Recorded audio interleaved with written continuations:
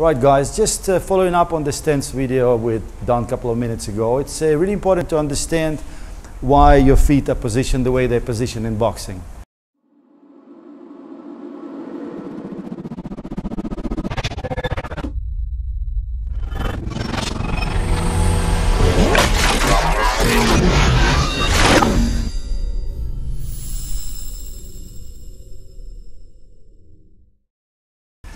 I always believe that, you know, if you want to do things good in boxing, you need some kind of system. You can't just let everything go as, you know, as your body wants to go left or right. So you must have some kind of system, and that's the system of alignment that I'm trying to propose. We've used it for many years. We get some champions that use that system, and it really works. It puts them on the line of delivering the punches, rotating properly and hitting targets. It helps with accuracy and power.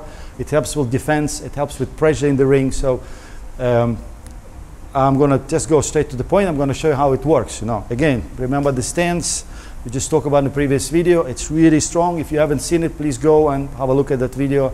Go through it. It's really important to have your feet in the right position. Now we have the feet in the right position. Now where the target is. Yeah? So that is really, really important. How do we align actually with our feet to the target? Yeah? Let's see, the camera is my opponent. Yeah, just if I come closer, can you see me right? Good? Yeah. All right, perfect, yeah. So that's, you see, that's direct line here. The camera is, the camera is, it's your face, the face of the opponent. So that's the line with my right foot. That is the alignment we always want to have. We don't want to be aligned. See, if you keep it still there, you can see that I'm aligning with my left foot now towards the camera, right? You can see that. Now, this is the correct one. I'm aligning with my right foot. The left will always stay outside. Why it happens and why we want to do it? Because that right side is where my power hand is, my right hand. And that is what I want to deliver. That is how I want to score. And also creates a space for the left hand to punch, especially for the left hook. If I move to the right and I align with my left, I can only deliver a power jab, but my right hand will go across. And there is no space for the left hook. So you just move a bit to the left and you align with your right leg. And you keep that opponent, you keep his head, his body, always align with your right foot. And that's where you deliver your body shots, your crosses. You have a lot of space open now because the alignment, the right hand doesn't go across, it goes straight to the target. See, right there. And I turn. And here's the power. Here I turn. And then I hit with the left. So now we try to move a little bit. Can we go a little bit to the right? I will just follow you. See? We start moving. No, just go. It's okay. It's okay. I will just move. Yeah. I'll go left. See? That is where I maintain that alignment every time.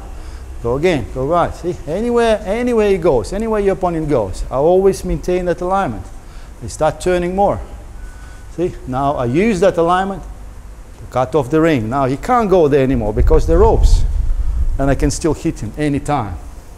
You see, sometimes you have a really fast guys with really quick hands, and they have good defense, and they keep them up all the time. You have just a really tiny opportunity to deliver that straight right, deliver a jab, or throw a hook. If you're not aligned properly, if you're cross feet, or you align with your left, it will make it a lot harder to deliver that punch because it takes time. The punch will go not straight, it's going to go diagonal. You need to turn and try to reach. Not enough space for the left hook, you lose a lot of power. It's going to be just a slap. So that's one of the reasons why you want to maintain that alignment all the time, no matter where the guy goes. It takes time to get used to, but you need to work on it.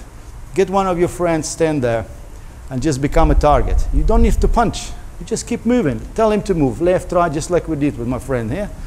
Left to right, and try to maintain that alignment. Tied up that right foot on the line, right on the lines. Make sure it stays in front of the target all the time, on line with the target. You don't lose it left. You don't just simply step here and go left and right. You always maintain that stance. Keep moving forward and backwards. Maintain that alignment. And I guarantee you will deliver a lot more power shots, a lot more, especially those straight right hands. Or the lefty, even better. If there is a right-handed, I will still align with my left side. See? Straight left. Left hooks, right hooks. Everything will stay very much in line. Please give it a go, guys. Try it. Believe me, it works. We've tried many times. We've done it myself. My fighters did it.